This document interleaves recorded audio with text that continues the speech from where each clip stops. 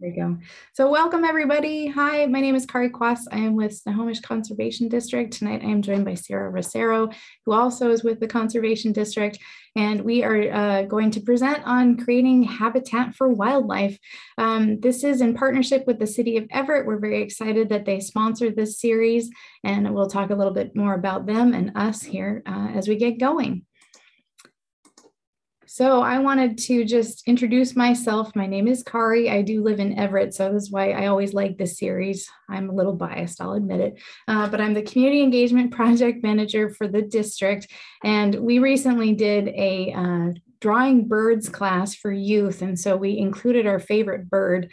So I put mine as the black-capped chickadee, right? You know the sound. And then also, my goodness, if you live anywhere in Everett or just around this region right now, the cherry blossoms are gorgeous. And so this one is just down the street from me. So I took advantage of that the other day.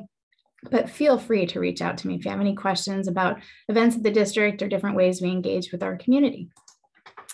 So today for asking questions, please use the Q&A and then I will pass those off to Sarah. She is good with me asking them as they come up. So if you're just like, I really need to know whatever, please just type it into the Q&A and I will ask those. As you know, we're recording this class. So if you have questions later, you can go back and watch it again or share with friends. It'll be on the website and I'll share it out via email too. So again, City of Everett, pardon me, sponsors these classes, and we want only rain down the drain. So if you did not know, most of the drains, the storm drains, when you see them by the street and the curbs, all that goes right out to the water. If you've gone down to the waterfront, you can actually see it hit a part in the Port of Everett. There's a outflow there, the Grand Avenue Park Bridge, that's all related to stormwater. So what we do at our house really matters in terms of the cleanliness of that water going out to the sea. And we all know we like to eat things out of the sea, oysters or fish or whatever. So we want to make sure that that is okay, but also all of the wildlife and everything that live in the water too. So 75% of pollutants entering Puget Sound comes from stormwater runoff. So that's a huge number. So everything that we do on land matters. So that's why they sponsor these series. And they have a bunch of drainage basins, 22 of them. And so make sure that your daily choices are in alignment with taking care of the sound. Some other upcoming events. And so we partner with the city during the spring and the fall on these education events. Next Thursday, April 7th, 6 o'clock, we're going to be doing a family gardening class. So perhaps if you heard about this through the insert, at the libraries, both branches in Everett, you can pick up a family gardening kit. And Michaela will be walking through those at that session next week and talk about how kids can be involved in the garden, which is an awesome place and thing for them to do to help out and kind of create the landscape around them. So we hope to see you next week. Also, there is a self-guided rain garden class tour that I'll send you out a map if you register for that. We've been doing this probably about 3 years now. It's kind of a nice thing to do on a sunny day. If you like to go on a rainy day, that's great too, because then you can see how a rain garden functions in the rain, that there might be some ponding, but it will, filter through and clean it and go down. So check that out. And then the rain garden program with the City of Everett is still in effect. And so that's a rebate program. It's up to $2,500. And so if you wanted to put in a rain garden at your house, you go to everettwa.gov/rain gardens. You'll see the different requirements for that program. And then you can sign up for a site assessment and they will come out to your property, take a look and make sure that you're in a good spot for a rain garden. It really needs to flow. If you have like wet areas that are always wet, probably not a good spot. But if it filters down, you kind of see it disappear after the rains go away, it's probably a good spot. So check that program out too. Quickly, also what a conservation district is, we're different than the city in that we're non-regulatory and we represent Camano Island and Snohomish County. We are mandated to protect natural resources. Isn't that a great thing? So we help with education.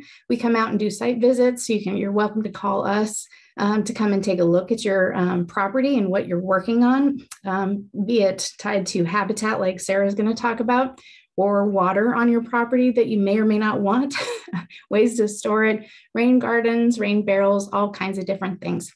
We also work with farmers because our work came out of the Dust Bowl. So a lot of us were started early in the 40s. We started in Snohomish County in 1941, so the land doesn't blow away. So we're going to keep that soil healthy, the air healthy, and water healthy. That's our job. And I just wanted to quickly say, if you haven't seen the art from our art contest this year, there were several entries from Everett, so great job. This one came from Mary's Place, which is over by Trinity Episcopal Church. They submitted a whole bunch of art, and it was birds. Birds was the theme. And if you can, well, not believe it, but not surprisingly, Sarah was one of our judges for that contest because she loves birds so much. And we have a lot of people that love providing habitat for the wildlife around us. So check out the art contest. The link is there. I will put that in the chat. We also have habitat tips on our website and lots more events to come. So by all means, check that out. And then without further ado, I'll introduce Sarah Rosero. She's a bird lover, no surprise.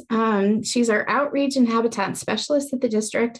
And you can see her in her waders. They were out in Darrington a couple weeks ago doing some site visits and getting in the water. Her pictures actually of a black-capped chickadee nest, which I love.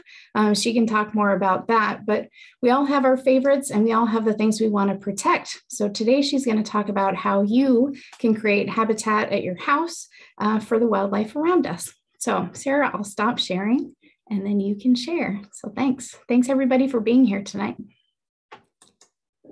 Thank you, Kari. All right, I'm going to start sharing my screen and get going here. And yeah, just for reference for that photo, my backyard backs up to an NGPA, a native growth protection area. And unfortunately, these chickadees nested in a snag, which they're cavity nesters, so that's not too alarming. But that weak point where that cavity was in the snag, it snapped. And so kind of just went over there to check it out and was able to like climb up part of the tree and take a picture of the nest, and it was exposed and vulnerable. So my partner and I took some pieces of wood and like screwed it back in and like made sure the chickadees could get back in. And we checked a couple weeks later, the eggs had successfully hatched and hopefully they fledged, but just a very small part in trying to do the right thing, intervening, which always sometimes isn't great, but my heart couldn't take it. Yeah. So welcome, and really excited to be here with you all. So kind of some of the things that we'll be covering today is why should we create habitat? What are the importance of native plants, and how are some ways that we can provide great sustainable habitat for wildlife? So I really wanted to get into a very local example about habitat fragmentation. Using Everett as an example, since that's where we are all joining from, hopefully, or what this program is about. And this is a large-scale problem, not just in Everett, but in every major city, every urban area, across the globe or United States.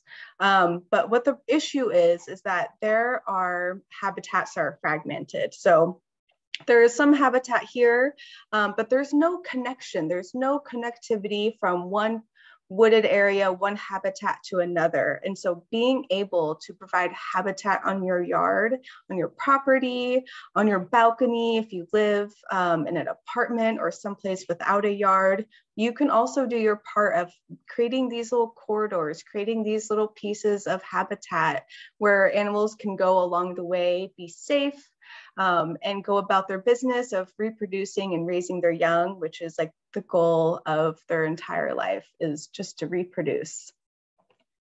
And so we have kind of a comparison here, blocked out some of the addresses just to keep it, anonymous. But it's a good example of, a monoculture with having a lawn and then being able to offer a wide variety of plants. So the goal is on the right, and standard is kind of what's on the left here, where it's maybe a few sparse plantings, some lawn, and this is how homes start. You know, not a lot of places when homes are developed have a lot of landscaping. And if the landscaping is there, it's typically not native plants. So being able to increase that diversity with native plants, some non-native, and really be able to have that connectivity for different habitats and offering a diversity of plants on your own property. So why go native? Why should we plant native plants? Well, not only can they be incredibly beautiful, but they're incredibly adapted to our local wildlife. They've evolved over a long period of time. And some of the other benefits is that they're really adapted to our climate. So that means less watering. You know, you don't have to fertilize or keep watering your specific plant who's maybe not from this area and needs either more water during the summer or it has struggling with too much water when we can get very wet here in the Pacific Northwest. And they're really able to resist some native pests and diseases. So we see these a lot with ornamentals. They bring in and have some exotic diseases. And so you're trying to troubleshoot what's going on here. But the great thing is that after a year or two of planting a native plant, depending on the location where you put it in your yard, you really don't have to water it after that. Like once it's established, it's kind of just free to go and going to do its own thing. But the really important thing here is being able to provide that habitat and those resources for our local wildlife. And not only do plants provide resources, but they also help filter that water. So what Kari spoke about earlier with stormwater being the, almost #1 source of pollution for the Puget Sound, what was it, 75%, that needs to be filtered better. And plants do an incredible job of filtering water, making it cleaner before it goes into the waterways. And that benefits all of us, right? It benefits our health, it benefits the health of other species, especially when we talk about salmon. Salmon really need that clean water in all of our aquatic species as well. So what does the research say? What is the deal with native plants? Well, in terms of bird populations, they found that having at least 70% of native plants on your property or in one given habitat, it really increases the likelihood that that bird population is going to be steady and it's going to keep increasing, and they'll be successful in raising their young, right? So that whole purpose of like, all they want to do is reproduce and pass on their genes. And so being able to give them native plants where they can forage, glean all year round is really the best way to do that.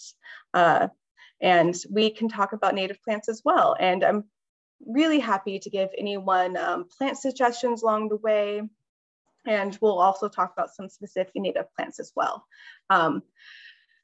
In terms of like, are there certain native plants better for wildlife than other? Like, yes and no. I think it really depends on what you want to focus on. Like if you want to focus on birds, sure, there will be a few better native plants that are better for birds than others. But we can get in that too if you all have questions.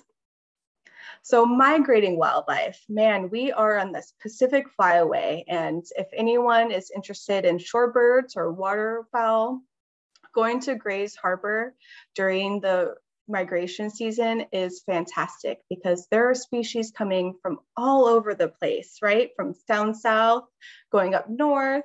And so some of these species aren't even here in Washington, but it's a great stopping ground before they go into the next location. And that's also the importance of having resources and, plants and everything else on your property is that you're able to make sure that those birds get to their destination by being able to forage, take some cover and rest before they get going on their journey, and being able to sustain them through their journey, because boy, it is an arduous journey. And I do not envy these little small rufous hummingbirds who have to go all the way from Mexico and come back up to, Washington. I think I've seen the first rufous hummingbird of the year, and it was probably a couple weeks ago. And it's just so impressive how much they travel for such tiny little birds too. So we're going to go into the 4 elements of what wildlife really need. Like, what is the dirt and bones? What's the nitty gritty? What does it come down to? So what it comes down to is food, water, cover, and places to raise young, right? The end goal is to reproduce, pass those genes on, and then they feel like they've accomplished their goal, and they do that throughout their lifetime. And so we will dive deeper into those 4 different elements.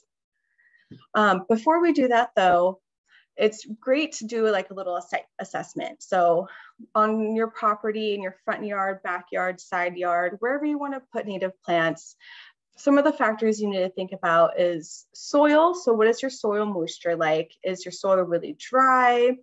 Does it drain really well? Is it full of clay so it holds water really well? What's your sunlight? Do you have part shade? Is it full sun, just completely exposed? Or do you have a little shady area? And that will almost dictate what kind of plants that will work on your property, and being able to, have those resources for wildlife. So the habitat elements again, food, not always in the form of berries. And then we have some water, and we have cover, so brush piles, things like that, and then places to raise young. So those can be supplemental boxes, some nesting boxes, or it can also be vegetation. So native plants as food. A lot of this, birds like to glean. So sometimes, Kari may see a chickadee hanging upside down, getting an insect or a seed. But it's really about that insects that are on the ground and on plants, and then berries, seeds, nectar, sap, all the above, right? And so those invertebrates, you'll see, what is it? Early bird gets the worm. So all the robins, like in the morning, just running across the ground, stop, do a little tapping, try to get that worm. There are a lot of different elements, right? So we're able to have healthy ecosystems and healthy habitats. These birds have more success in finding those resources. And what studies show is that when birds are able to have access to more resources, then they can successfully fledge more young. So they're able to feed more young, and they're successful in their fledging and becoming juveniles and then adults. So some great native plants for food. So we have Western columbine, which has this beautiful flower. It's a deciduous plant, so kind of dies back in the fall and winter. It's great for shaded areas, but it can tolerate some sun. And then what folks don't really think about as a great plant for food is Oregon stonecrop. So all these sedums, they're great for dry areas, even rock gardens, but they still provide little hiding places for insects. I'll see birds and or northern flickers kind of like putting their bills in there and trying to get some insects, and having flowers that attract butterflies and bees like that. So insects and invertebrates are really important, especially during the breeding season, not only for birds, but also for amphibians and other types of wildlife, because it really starts at that lowest level of the food chain or the food web, right? Insects are like the basis of what everything needs until it goes up the food chain and moves up that ladder. And, you're going to go from a worm to, let's say like a bald eagle. And what that process shows is that, the salamander eats the worm, and then the snake eats the salamander, and then the red-tailed hawk eats the snake. It's complex, but it's also very interesting. And being able to kind of key into some of those small details of what's eating what, if I still want to attract birds, are insects really important to me? And the answer is yes. So birds, terrestrial birds specifically, really rely on feeding insects to their young, right? Because they're abundant, and it's really good protein for those little tiny furless, featherless babies to get really big and strong before they're able to fledge and fly on their own. So we're just a couple of examples here of some of these birds. We got a wren, and then a dark-eyed junco, and of course this long-toed salamander eating a little worm. It came up on my driveway at night, and I was taking out the trash and just happened to see it, which is exciting because sometimes you don't always see those little amphibians, right? Like birds are easy to see because they're everywhere, but sometimes you may not be seeing some of the things that are on your property. So other native plants on food.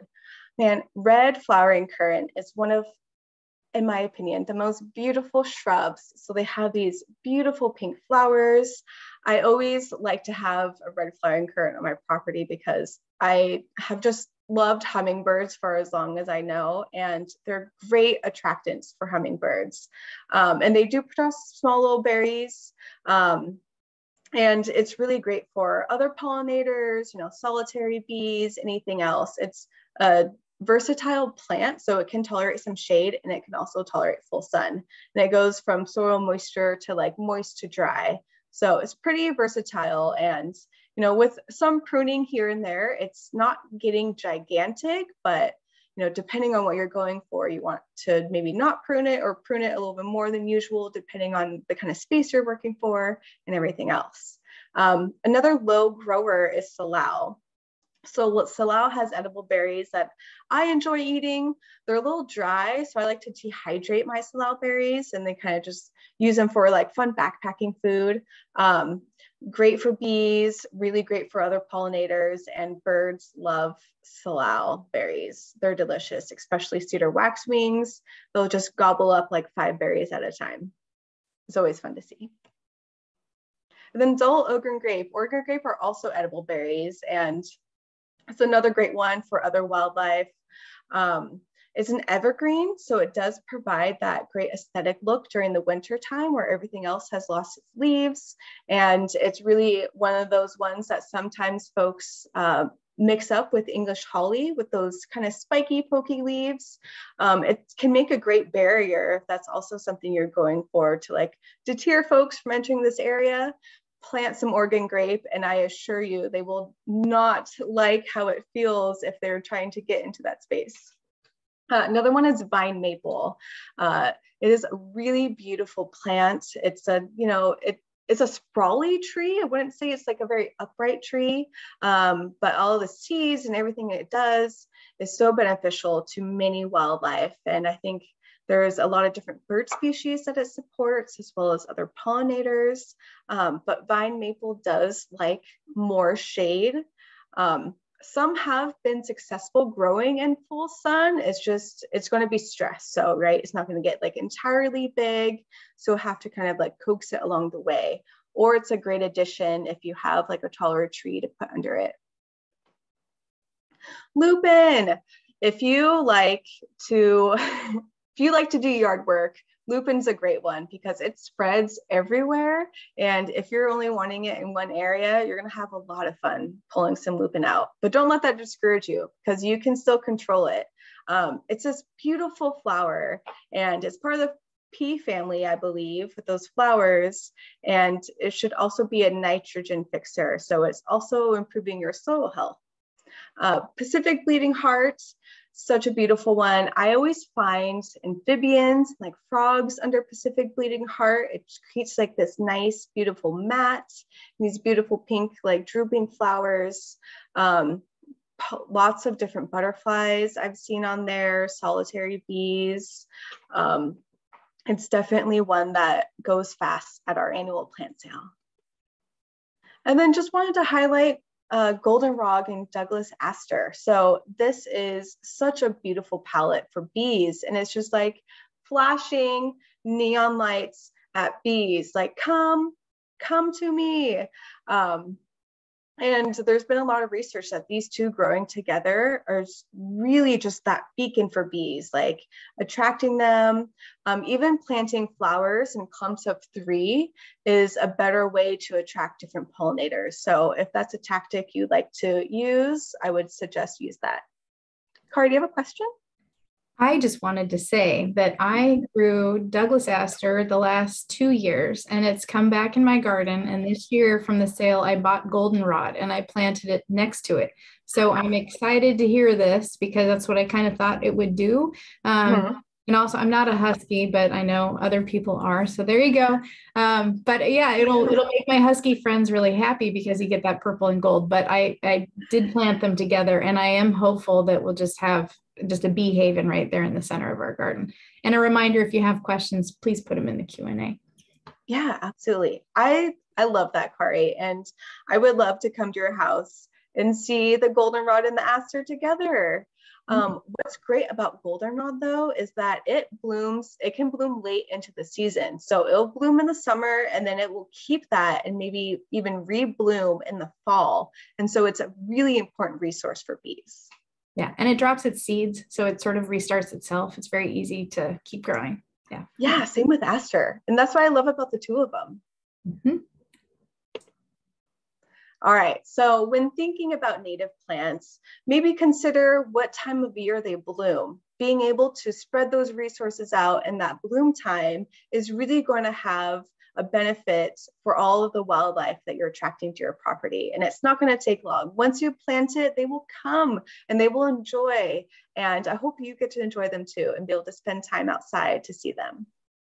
Now I do have a question. Thank you.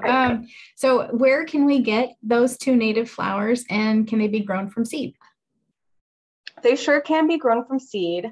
I think after this, we'll send out some resources and we'll provide our native plant nursery list. I don't know off the top of my head where you can get them right away, but I would say that we typically do sell them at our plant sale, which we just had. And I don't want you all to wait until next year to get it. But I would say off the top of my head, maybe check out Go Natives Nursery.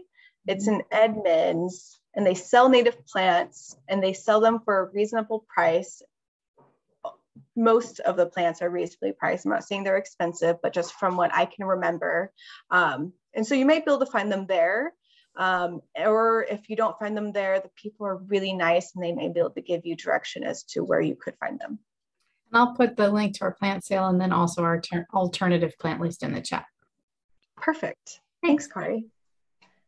But yes, so blooming times, just, I think it's a great strategy to use when providing resources for wildlife is, have something that blooms early and that, you have something blooming in like early summer, late summer, and then into the fall. And like I said earlier, that Canada goldenrod or Western goldenrod, there's two different species, but those are excellent fall bloomers. So we're going to go into layers too. And I think this is not always the best graphic to use, but I like what it says in that different wildlife, particularly birds here, use different sections of the habitat, right? So you have your overstory, the understory canopy, the shrub layer, and that ground layer. And you'll see that different types of birds really enjoy and use different, parts of that layer. But I wanted to give a more feasible example, and I apologize for this photo on the left.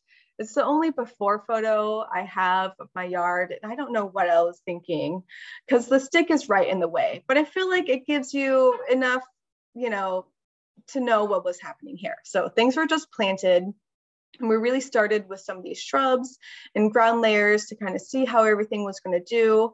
I tend to overplant to it's a weakness of mine because I worry about things dying, and I'm like, no, I need to have plants here. So I overplant, and then I end up having to move things when everything survives, which is great. I'm happy about it. I'm also like, man, I didn't think everything was going to survive. It's fine.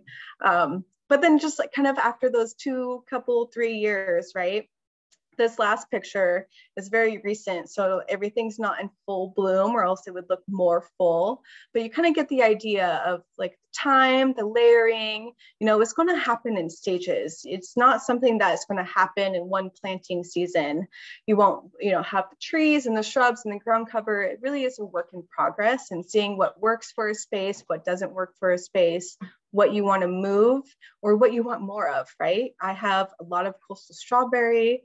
So if anyone needs strawberry, I'm happy to put out runners somewhere and you can just come and grab them because it's an endless supply. But bees love it. I find a bunch of salamanders under all the coastal strawberry just hiding out because it's shady in there. It's like these little microclimates.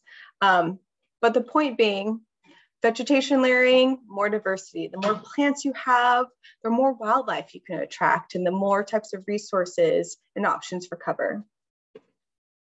So we're going to go into water. Water is fun because it's something that, you know, during summer, I feel like wildlife are always trying to look for, right? It's really dry. Last summer was really incredibly dry. And so I made sure to keep my bird bath all nice and clean. I don't yet have a circulator. I just haven't bought one, but so I'm cleaning it out like almost every day for algae growth, and right. So I'm trying to use my rain barrels and, you know, not use water from the spigot, but it's all personal opinions and like what you want to do. But being able to provide water all year round is really great, and cleaning it regularly for algae. If it's stagnant water, you definitely want to flush it out every once in a while because of mosquitoes, but you can get circulators, or you can have something with like a little fountain and bubble that keeps that water moving and prohibits algae growth, and then also helps discourage mosquitoes. And for the pollinators, there are different little terracotta dishes you can do, having it shallow, providing some rocks so they don't like drown and, you know, or like accidentally killing pollinators, because that's terrible and sad. I don't think any of us want to do that. But yeah, so great alternatives for pollinators and little smaller insects. And, you know, some folks even provide like a little sugar water for butterflies or oranges. I've seen jam too. Some folks provide jam. I would just say, if you want to do things like that, I would just encourage you to clean it daily so you're not attracting any unwanted animals that you may not want. Hi again. We got a question. Somebody says their parents live on 5 acres, 3 Lakes Road in Snohomish, and they would like to repair the borders of the property along the busy road. And they would love to plant low-growing native wildflowers along the property line. Is there a reason that we shouldn't plant along the county-maintained road? I would say doing something cheaper, like not investing in really expensive vegetation, because they're allowed to maintain that area. And if they come through with a brush cutter and, you know, trim really expensive shrubs or bushes, I would say go cheap if you want. If money and resources aren't an issue, do what you want, but know that the county does have a right to maintain that and cut back if they see fit. Alternatively, if you want to do flowers, I would seed it and see what happens. Northwest Meadowscapes is where we get our pollinator packet seeds, and they're not too expensive. And you can even like have different varieties if you want, like get single species and mix it together. It would be incredibly beautiful, and you can certainly do Douglas aster and Canada goldenrod. There you go. Thanks, Sarah. Yeah.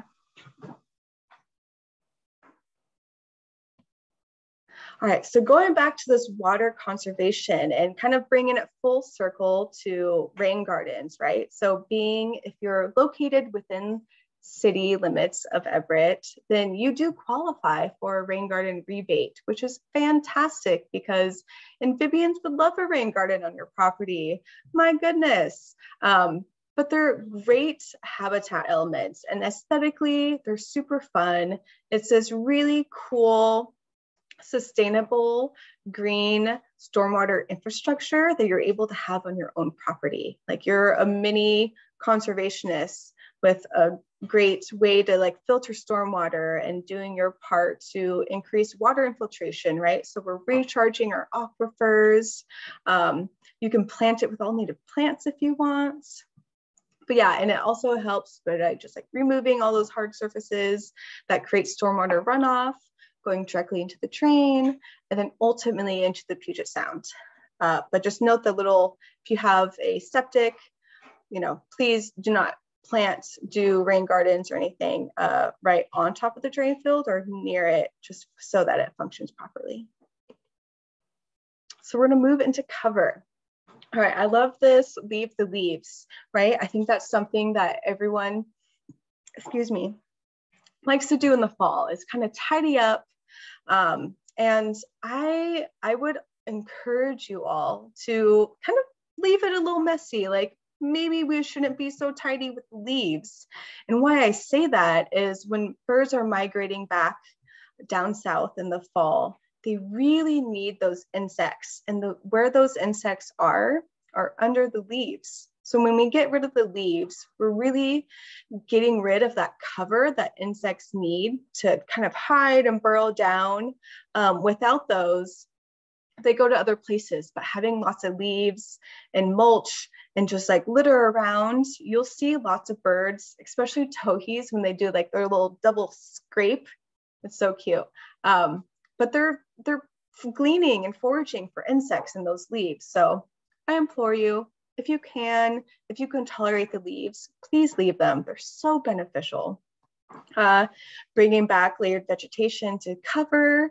It really is that nice, dense foliage that they need in order to hide out from predators, take a sleepy nap. I feel like all the times I want to go birding or like look for birds, I do it around lunchtime. And I feel like all the birds are just hiding out right now at that time.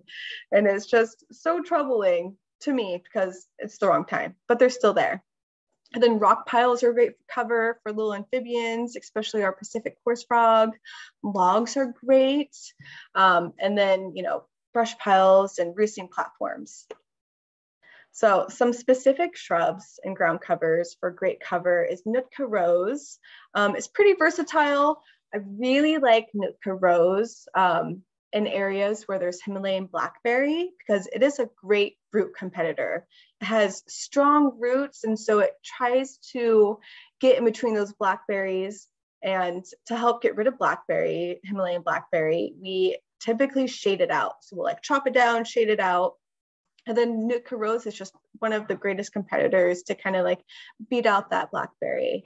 Another one is sword fern. I know sword fern seems like a very Pacific Northwest plant, and it is. And I think we need more sword ferns right now. We've had some die off in the past, and I think folks are still trying to research why. But sword ferns are great for salamanders and frogs, but specifically salamanders because they like to go into the dense middle section where all the little fronds are going to come out.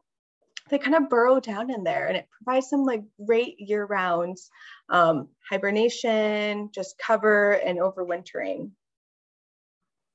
And then some other cover elements that I think folks don't always think about. Totem boats are really fun, but it's like an artificial way to provide a little habitat for wildlife, all frogs. Sometimes bees will also go in there as well. And then with the wood pieces, salamanders love to be under wood. And these are, the terrestrial salamanders, so not always the aquatic ones, even though they have an aquatic face. So if you live near a detention pond or things like that, you might have salamander larvae in there. And I hope you can also hear the frogs at night where you are too, because it's started maybe February, maybe late January, where all the frogs were just calling each other because they're mating and they're excited and they're just ready for spring like we all are. And then we have one of our garden snakes down here. So the garter snakes are great because they love tall grass, and leaving grass a little taller is great for wildlife because it provides some cover and protection. I know it might not always look the great, but a study showed that if you mowed your grass one less time, like every 2 weeks or something, and let it get a little bit longer, the area supported a lot more bees. And right now, I think a lot of people have seen that a lot of our bee species in trouble and that they need more habitat. So being able to maybe just mow your grass a little less.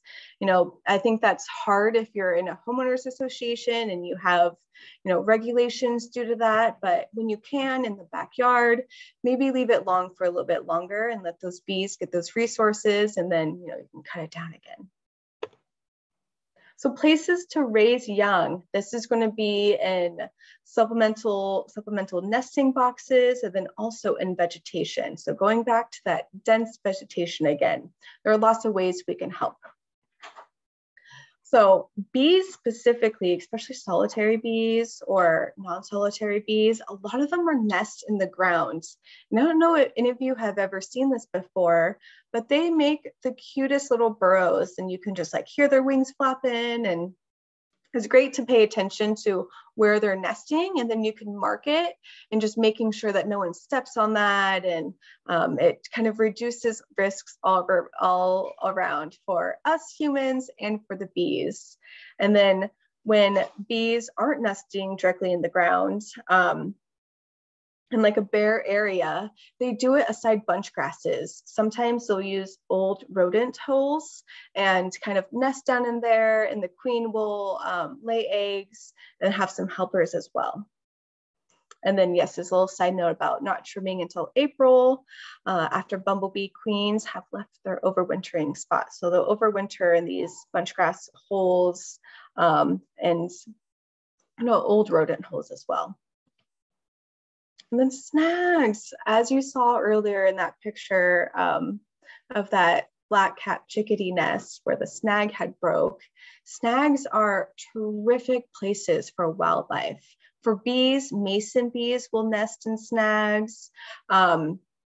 So the bird brown creeper, they don't nest in snags, but they typically use snags. So when the bark peels off the tree, the brown creeper will nest in that peeled bark.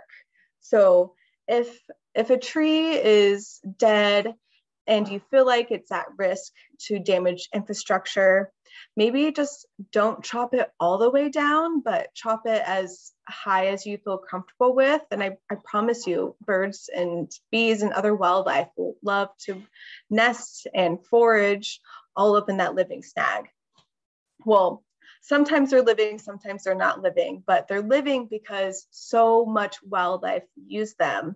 And woodpeckers are, some people have different opinions whether or not they're a keystone species. So kind of like salmon are a keystone species where without them, the food chain maybe could collapse. But in certain ways,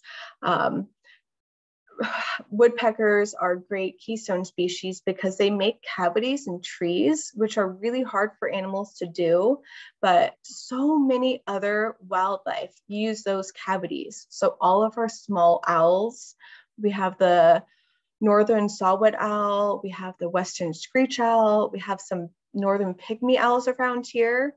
They all use cavities that were excavated by woodpeckers. And in snags, mostly, some of these trees are alive, like partially dead, but probably going on too long about it, but I just wanna indicate how important they are for ecosystems, and the fact that we don't have enough snags is really becoming a problem in terms of reproduction for some of these species. I wanted to add this here because not only do we have ground nesting bees, we have the mason bees who nest in cavities and create little holes, but we also have some stem nesting bees. And so I think there's a lot of debate sometimes of when we should cut dead heads off flowers. And I don't think it seems to be very obvious that, doing so is the best time in the spring. So I just wanted to show this little graphic by Heather Home, who did a lot of this research. She researches wasps and bees and created this fun graphic because there has been so much debate about when to cut back, when to kind of leave things dead, and when to start tidying up your pollinator garden. So nesting material, I don't have great photos that I've taken of bush tits, but bush tits are my favorite bird. And the reason why is because they're tiny and they're cute and they flock together. But most importantly, they have the best nest.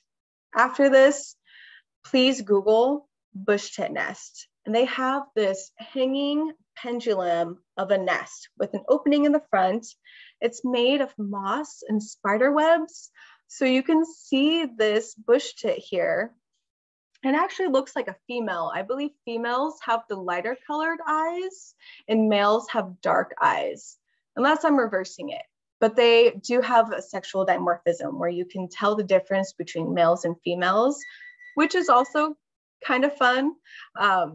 Because, you know, like chickadees, you can't really tell who's the male and female. You just hear like the chickadee or the hey, sweetie type. But so I think it's either getting, it's hard to tell if it's like a mixture of like a spider web, which they use a lot for nest building, or if it's like an old like cocoon of some sort. But I thought this was like, my partner took this photo and did not cue me on to what he was photographing, but I was really excited when I saw this. I was like, I think he took it like 2 days ago. I'm like, nope, I'm adding this presentation right now. Like this has got to go in. I think it's just such a fun photo.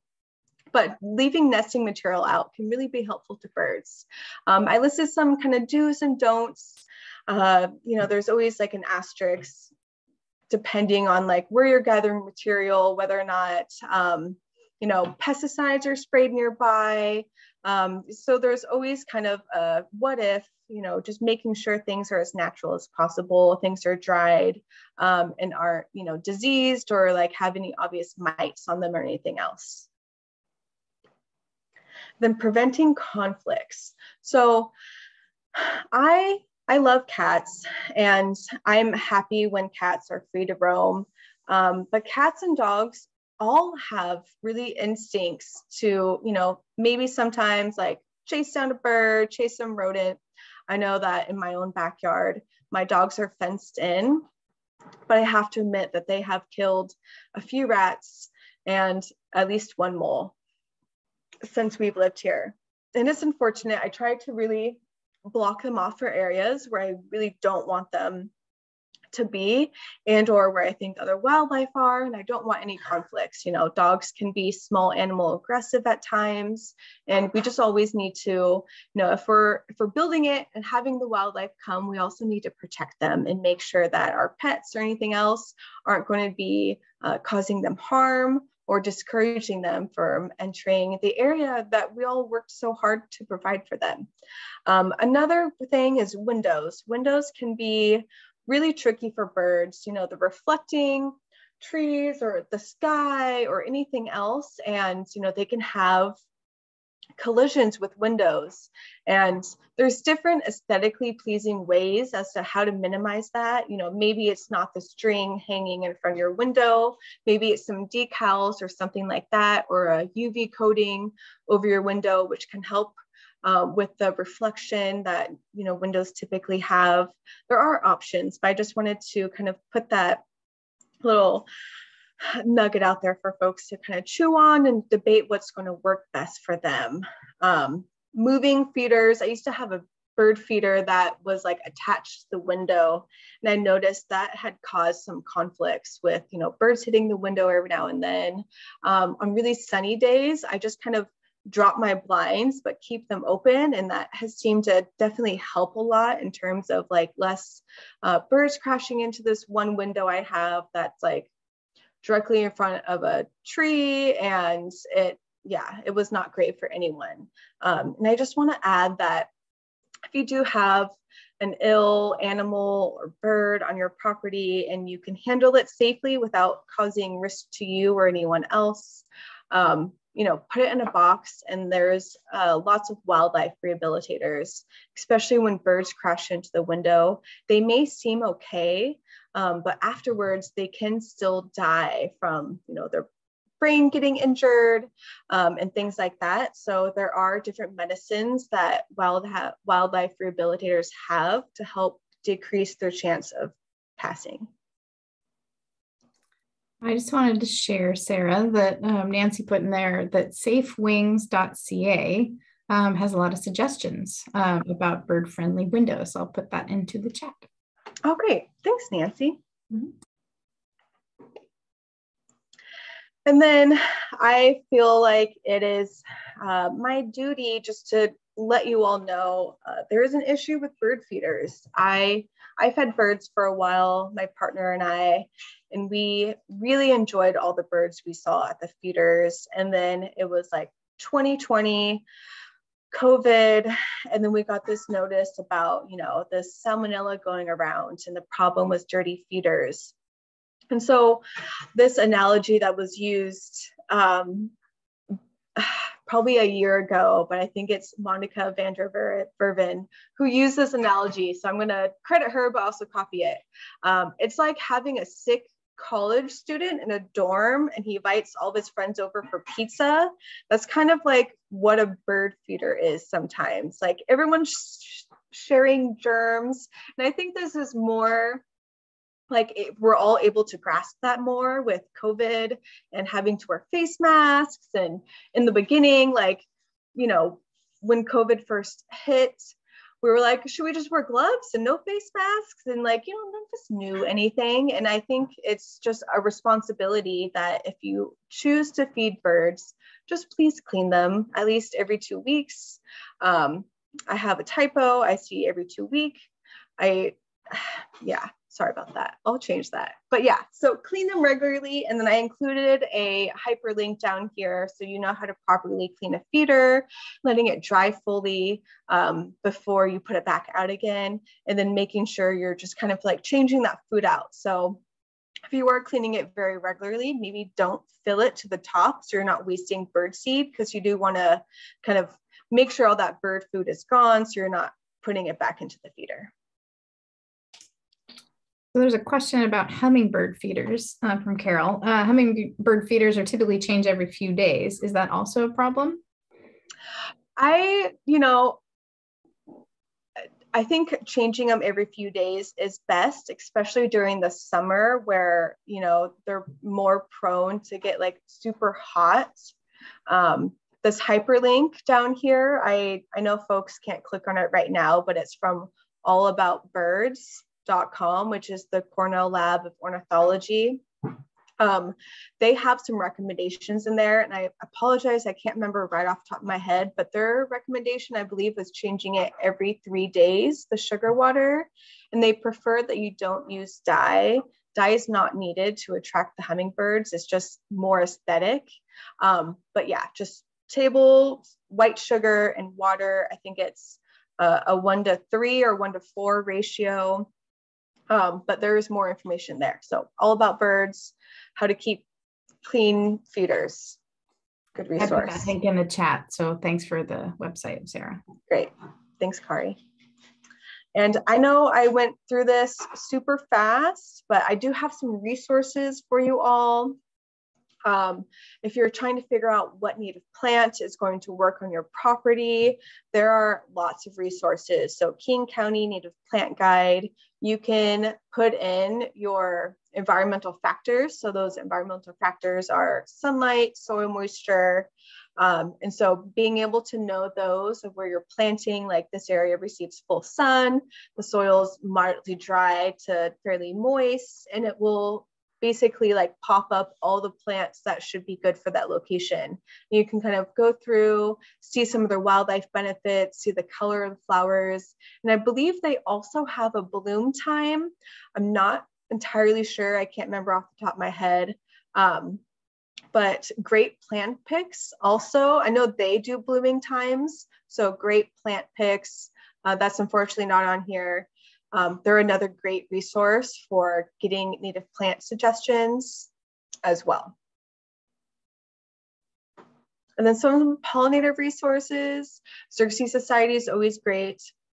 I really like the Burke Museum because sometimes I'll see different wildlife like mammals, and I won't entirely be sure what it is. I'd never know the difference between a long-tailed or a short-tailed weasel. And they really go through all of the mammals here in Washington. Other wildlife as well. And so that Bee and Pollinator book by Heather Holm. And then we have a rain garden handbook for Western Washington. If a rain garden is something you're interested in, you can kind of see more about what it entails to install a rain garden, any maintenance ideas. And then that also has some plant suggestions too.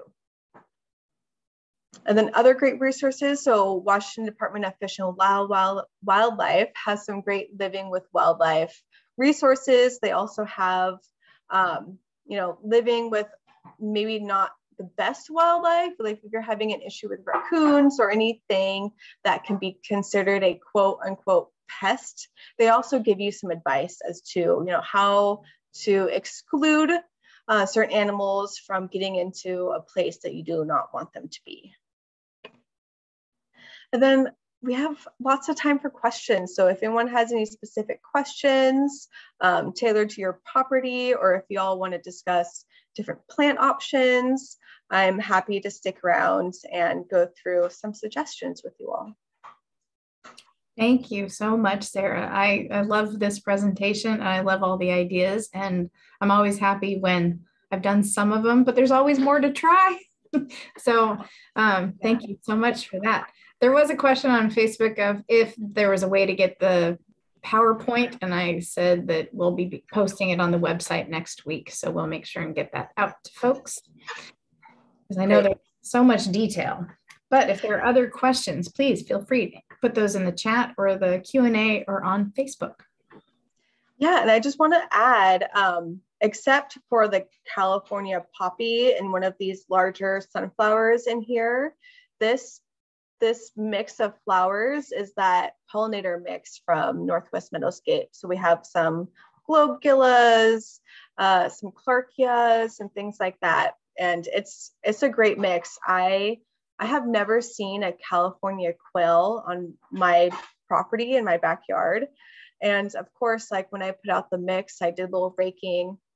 And so there's a bunch of flower seeds, and the quail was in the pollinator garden, like eating all the seeds. And I didn't have the heart to shoo it away, because I was like, that's what it's all here for, but I also want flowers. So it was like this internal struggle. It's like, it's fine. I overseeded like usual. There's some spare seeds in there for the quail. I have seen quail, but it's been a long time. It was back in View Ridge, probably 20, 30 years ago, maybe even. Goodness. Yeah. Someone, when we were talking about the side of the road, had added that they planted snowberry and Indian plum on the border of the long road.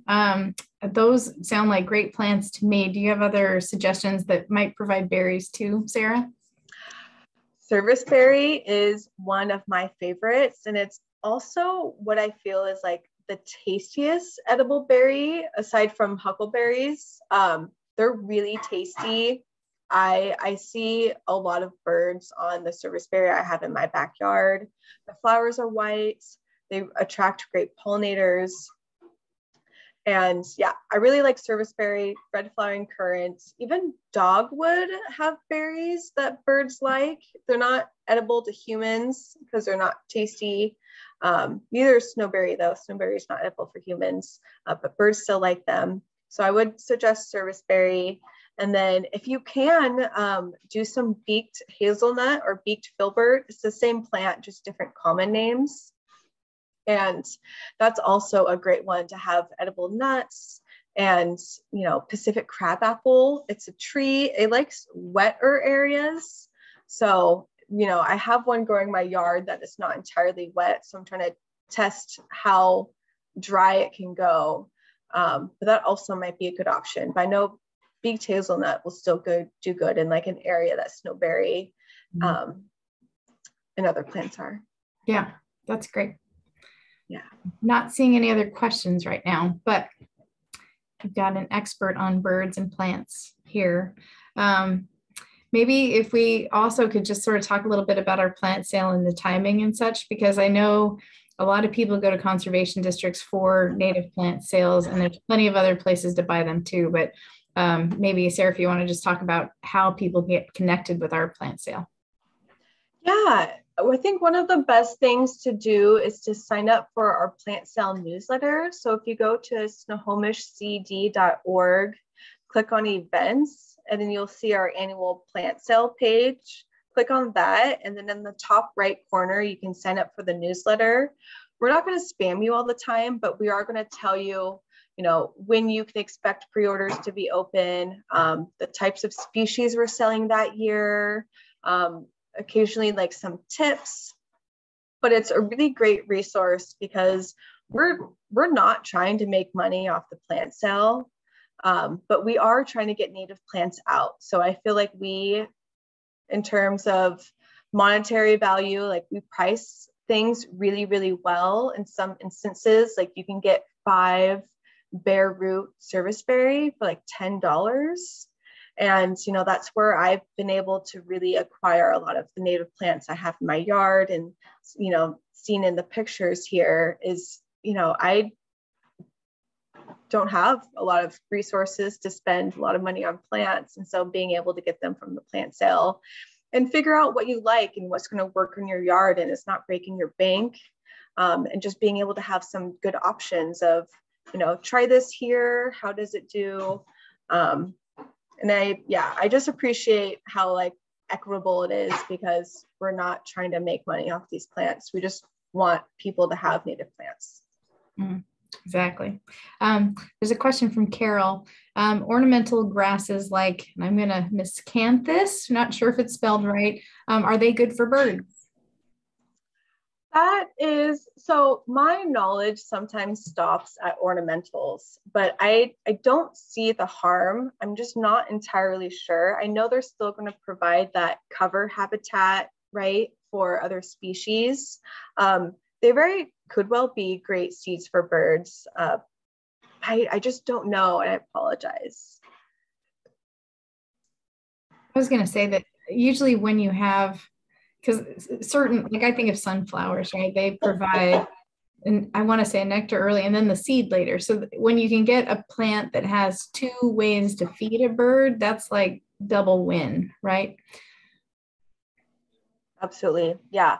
And something I should have added, I'm still really working through with like how I want to present some of this information. And sometimes I feel like I can present too much where it's just like very overwhelming for folks.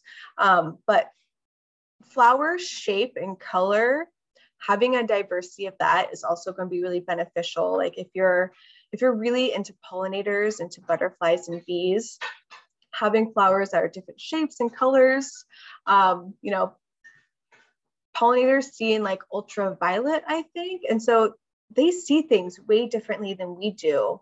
And so having that beacon of color in different shape is going to attract different things. You know, you might not find a hummingbird eating out of a foxglove, but you definitely will see little bees with their butts hanging out in a foxglove, which I think is like the cutest thing, even though foxgloves aren't native here. That was just kind of that shape of flower that like rang into my head right away. Would walk up to me. Sorry about that. I was just going to find the King County Wastewater Treatment Division series. We did a whole, I think there was 8 in total, 2022 Sustainable Yard Care series. And so I'm going to paste that link in the chat too. Sarah participated in that. I participated in that.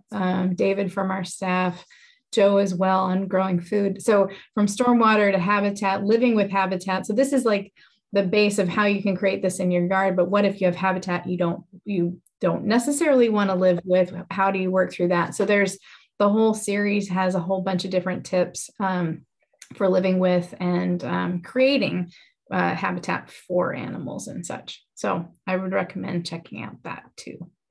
Yeah, what's great about that is that it got broken down more so than this presentation is. Like I try to fit in like native plant suggestions and with, you know, creating habitat for wildlife, but those two are really parsed out. I think there's one that's like jumpstart your yard. So if you're just a beginner and like really finding different ideas how to create a, you know, a friendly landscape in your yard, that's a great one. They have one specifically of just about native plants. And then Monica and I do one with landscaping for wildlife. There's one for water too. So like conserving water, pests. So if you have urban agriculture and you have a raised bed where you're growing fruits and veggies, our colleague Joe Crumbly talks about pests, garden pests as well. So it's a really wide ranging series that we did. And it's always really fun to collaborate with Brightwater when we have the opportunity.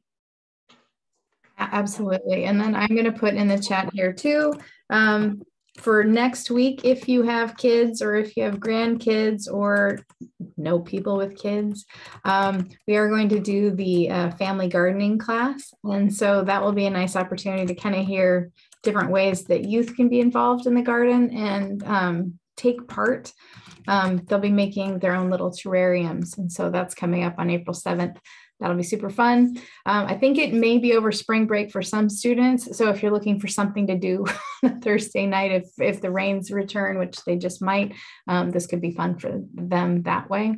There's just a lot of resources between us and the city, and then also our partners in this, also our WSU, Snohomish County Extension, Master Gardeners and such. They also have a lot of resources. So if you're stuck on pest management or how can I, they can help a lot with that too. So yeah, but I'm not seeing any more questions, Sarah. So I'm going to put out a last call to our audience members. If you have anything you're burning, you need to ask, you just have to get that question asked. This would be the time. Yeah, and just to add about next week's family gardening presentation, our colleague Michaela will be hosting that. And Michaela's newer to the district. She's been here for maybe about 6 months. So she brings like this fresh set of eyes and really new, innovative ideas to get kids involved with the environment and conservation. And she has a lot of great tools and tactics that she uses to get kids involved. And I love the energy that she brings when working with kids and is such a delight. I think that's going to be a really great I said podcast almost, but a great webinar for kids to get involved. And, you know, I kind of make my son attend. So we'll see how that goes. There you go. We have another question, actually, Sarah. So Carol asks, is it too late to plant the pollinator mix that we have shown here? No, I don't think it's too late. It says fall or spring, and we're still like in the early stages of spring with having some rain. So I think you're definitely fine to get that pollinator mix, rake it into some bare soil, then get some water, and you should have success this summer with, you know, I think I did this mix in the photo here, probably like early spring, and this is what it looked like in July. So it's not too late. She says, yay, thank you. Yay. I would agree. I think that sometimes we can plant not any time, but almost any time in Pacific Northwest weather and climate conditions. You just got to pay attention. But the ground is very forgiving, I would say here. But when you can let earth let the rain give things a good start, that's really helpful. That's why we always suggest spring or fall, as opposed to, you don't want to plant in July unless you're going to be watering that plant a lot. Yeah. And that's, I think that's a large part of our culture here in the US, is that being able to enjoy that outside time in the summer when we do have, especially here in the Pacific Northwest, when we have like those 3 months of sun, we're like, let us get our vitamin D back. Come spend time outside. But what we typically suggest folks to do is that planting season kind of starts, like the end of October, but definitely November through April. So planting outside of that time frame, you're really going to need some supplemental watering. So if you're going on vacation, maybe set up a timer or something like that. But the best time, especially with water conservation, not having to plant in the spring and summer, doing it in the fall and winter, you're going to save water, but also the roots are dormant by then. So if you're planting like shrubs and trees, I would implore you to do that in the fall and the winter, not when it's frozen, but enough to dig around in the soil. And you're going to have a lot more success. That plant is going to have time to establish its roots, as the soil gets warmer. And then not needing a lot of water in the summer. You'll still have to water, that first year or two just for the summertime. But other than that, it will be just free to grow. And you won't really have to pay that much attention to watering, especially if it's a native plant and planted in the right place. Yeah. There's all those rules. So many rules. Well, and that's why it's nice to try with small, give it a year or so. What is it? Sleep, creep, and then something else takes off. I don't know that one. Oh, well, all I can really say is that when you buy plants from our plant sale, they look like sticks, many of them. They're very odd. It's not like flowering plant right then, but if you give it a year or two, by that third year, it usually starts to take off. And then you'll be, I got to prune this thing because it will just keep growing. Yeah, I want to just add that these, let me see if it's going to click on it. So this currant here, they're not huge, but they're only like 2 years old, really. Okay, technically 3, but like they were so small when they started, and like it didn't take a lot of time. And these were bare roots, so the stalk is smaller. They're easier to plant, so you plant things a lot faster. So just wanted to plug that too. Yeah, absolutely. Yeah, and I like that I've had evergreen huckleberries from multiple years, and they're all different heights. So it's kind of fun to just like, that's that vintage or whatever, but they all do start to grow and become just elements of your garden that you couldn't possibly live without, like my Western trillium. Woo. Yeah, and I love just doing it on your own. Like it's great to get guidance from folks, but when you do it hands-on, you gain a lot more of that experience, and you get those nuances of your yard and what's going to work best in certain places, a spot that's been troubling for you to get things established, and being able to like work through that and find, something that's really going to be beneficial for that space. Totally agree. And I am laughing at your stick right through the center. I know. I don't know what I was thinking. It was a bad choice there, but still provides a great example. It does. Example of how not to take a picture. One last link I put in the chat here for people in the Zoom is the art contest. And 2 things I would point out there. One, looking at the art will brighten your day. Anytime you look at the art that came in from Snohomish County and Camano, it's fantastic. And then secondarily, if you do want to learn how to draw birds, that was something that Michaela did. It was back in February, we did that webinar, and even I can draw a bird with the materials she provided and the guidance. And so if you're just looking for another little kid-friendly activity, just on that page, you'll be able to get to the resources and find the recording of the webinar. So we do like to educate from kid level up to adult. We all can use some creativity and some native plants and birds and animals in our lives. So any parting thoughts, Sarah? No, thank you all for joining. This has been a blast, and always like when Kari and I are in a presentation together, because we have such great banter, I think, and hopefully you all do too. I absolutely love it. We've had some fun times over the years, and you'll hopefully see us back out in the world as we move into summer. Fair season should be back again, so we'll be at booths and available for questions out and about. But yeah, thank you so much from Maryland. Thank you very much. Yeah, Sarah, great job. I always learn something. I will be sending out this recording after the fact, and the slides, they'll be on the website. I'll probably get it out to you on Monday. So if you have any questions, feel free to reach out through the Eventbrite, and we'll go from there. Oh, thanks for the great presentation. I'm from Ottawa, Canada. Very informative. Oh, that's outstanding. Awesome. And another thank you. That's great. Thanks so much, everyone. Yes, and happy native plant planting. Yes. Yay. Indeed. Indian plum, I think that was you. One of the best plants out there. I wish I had more room for it because I think it's so delightful. I love Indian plum. Yeah. Yeah. Thank you all so much. All right. Thanks so much. Have a wonderful evening. Bye.